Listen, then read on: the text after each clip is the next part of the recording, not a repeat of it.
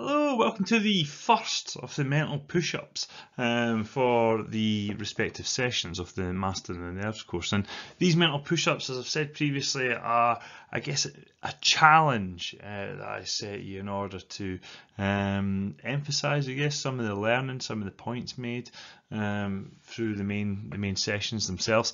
You don't have to do them. I'm not going to come crashing through your window to make sure you've done them or not. If I was a betting man, I would bet you probably do them. But also, I think it's important that you're flexible with them, that you adapt them to suit your context and to suit you and your life, so that you are able to do them.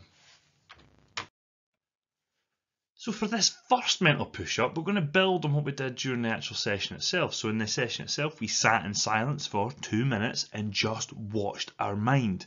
We're going to stretch that a little bit. We're going to challenge you to go for 5 minutes each day, 5 consecutive minutes, sitting down, timer on, and just watching your mind. So sitting in silence for 5 minutes and just watching your mind, very much like we did in the session itself.